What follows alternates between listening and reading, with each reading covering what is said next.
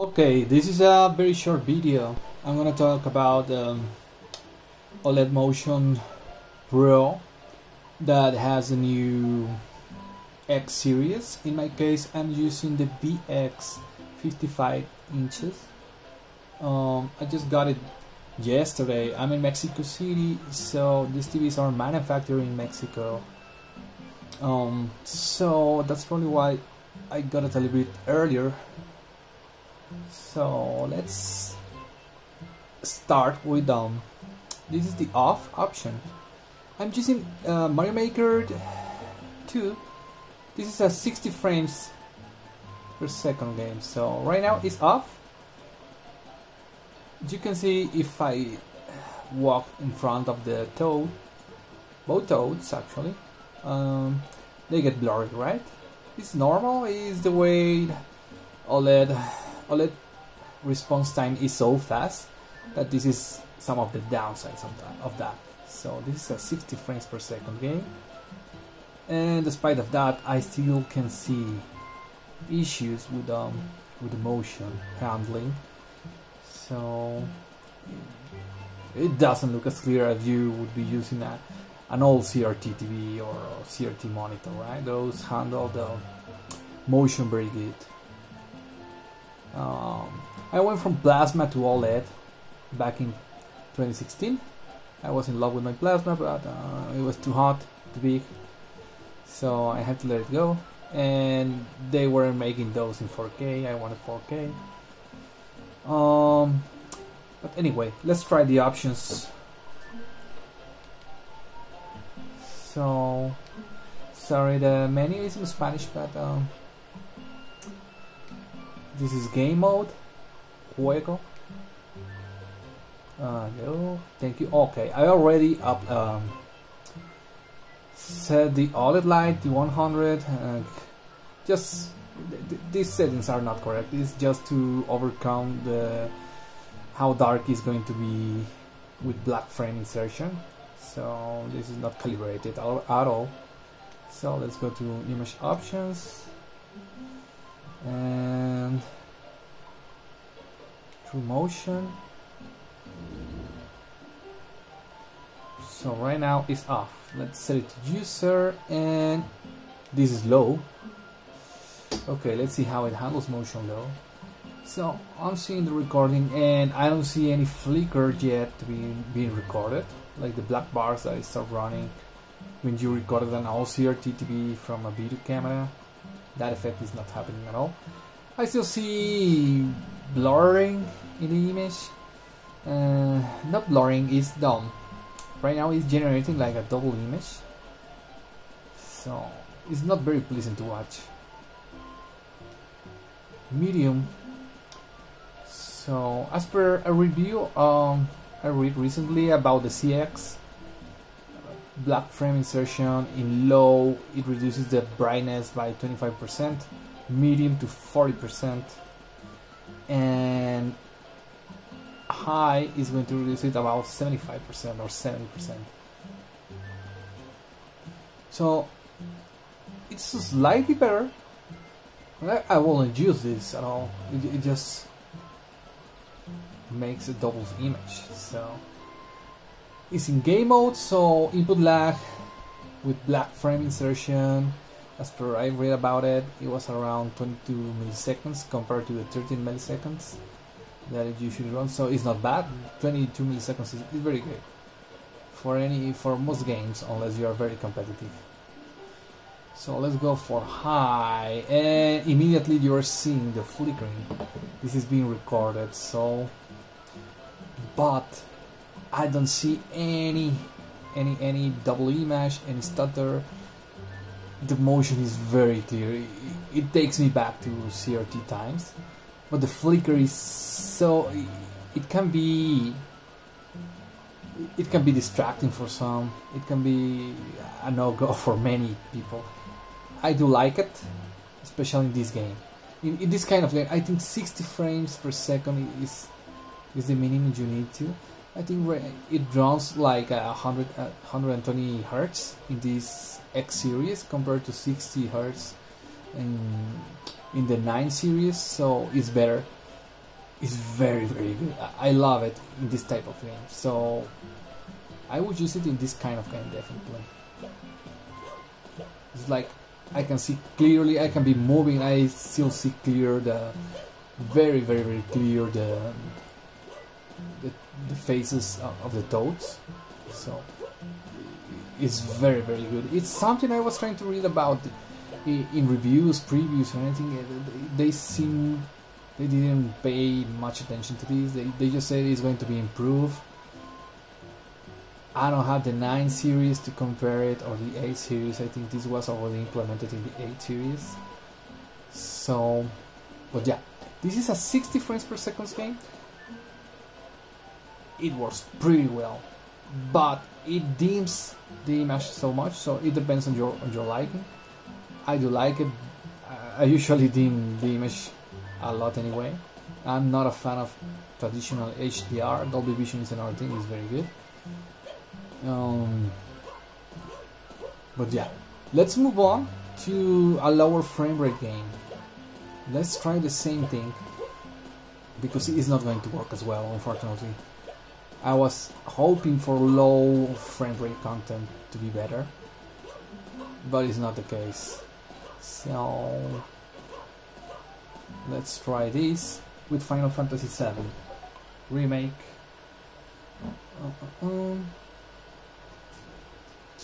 Really quick, let me change.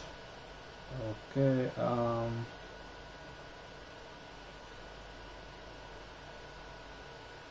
okay. Change the input here. PS4.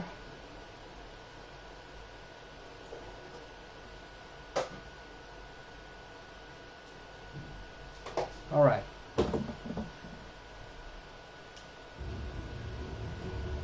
So let's see how the settings are currently right now. Oh, okay. I'm trying to use the Switch controller still. Okay, I think right now it's off. Right now it's off. So you can see if I move it like this, it's not very clear. The motion is not being handled correctly. It's just a mess. I don't like it at all. But there's little things you can do in this case for low frame rate content. So let's try setting this up.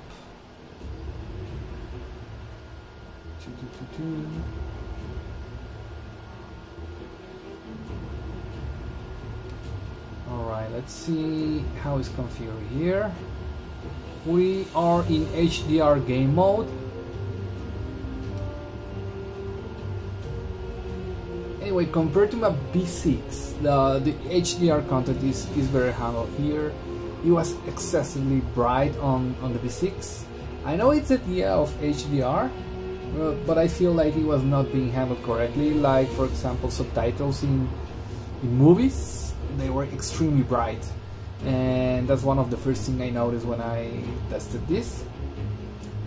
It handles like subtitles a lot way better. So let's set it to user. Right now it's in automatic, but now let's start from low. Not a fan of low. I don't see. Actually, for me, low is worst. I don't like it.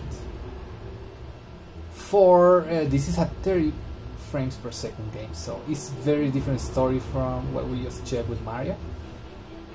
So let's switch it to medium. And this is medium. It's terrible. Terrible. At least in this type of test I'm doing, right? So I don't know if I'm just moving a little bit slower. I'm trying to go as low as I can. It creates a double image. I don't like it. I don't have the explanation. I'm going to leave you some links on the description from ratings about this motion handling. They explain very good about these effects, so they're more qualified than I am. I'm just testing it, real life testing, especially for gamers. I was very interested because of the gaming potential of this. But you see, I'm moving really slow, and you can see the double like on the background. It's just generating double image. It's very noticeable. It's not usable in high.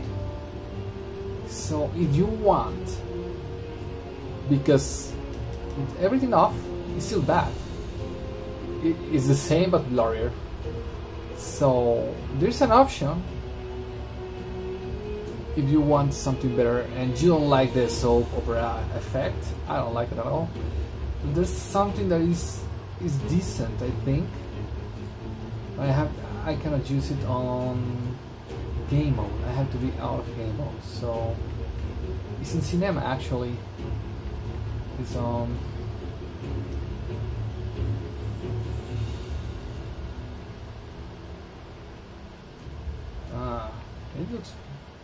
It still looks bad. So let me see what options it has enabled here. So yeah, has seen real.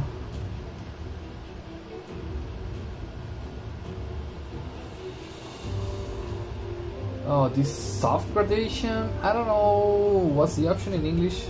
I was hoping this to work a little bit. Something like an end cable, because it supposedly enhances image quality, but it doesn't do anything. So actually I'm gonna just turn it off.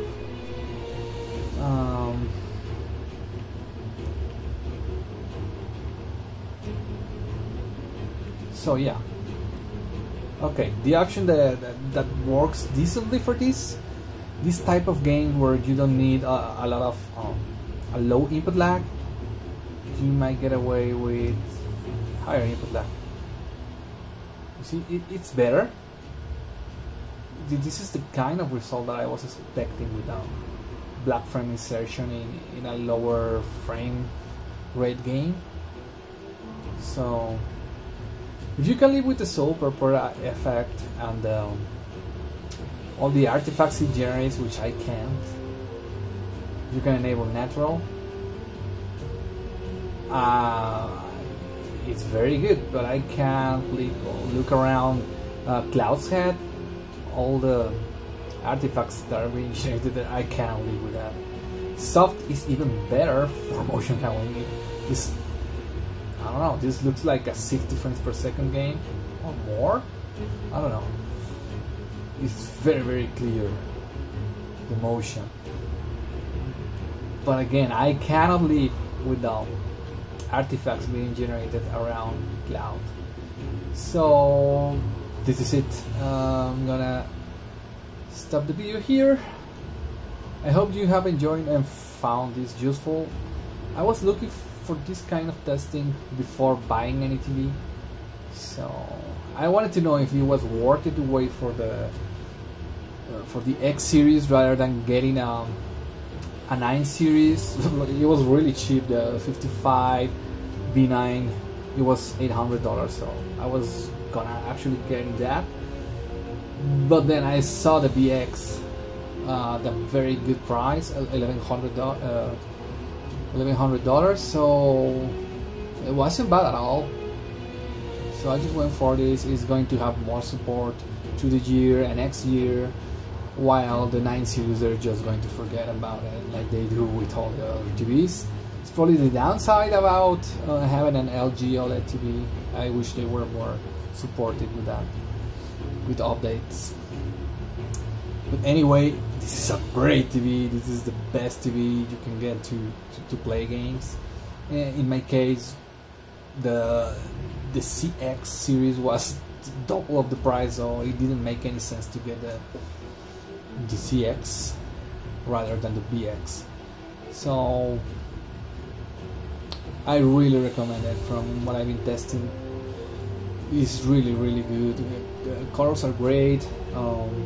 I'm going to be using AutoCal from Display Portrait to calibrate this TV. Let's see how that goes. I just asked them about that today, if they are going to support this. and next month the update is coming for the software, so you will be able to use the LG Home Edition to auto calibrate your TV. For $150, I think is good deal if you already have a colorimeter. So if you don't have, you may have to invest a couple of hundred more dollars for that. So, but I already have a colorimeter for my monitors. I think it's a good investment in this case, since it's the colors in some of the modes are not very accurate. Out of the box, I had to switch most of them to warm, and that improved a lot, but I still feel that the colors are not right, so I'm going to be using that very soon. Anyway, that's it for now. Thank you. I hope you enjoyed and find this useful. Bye bye.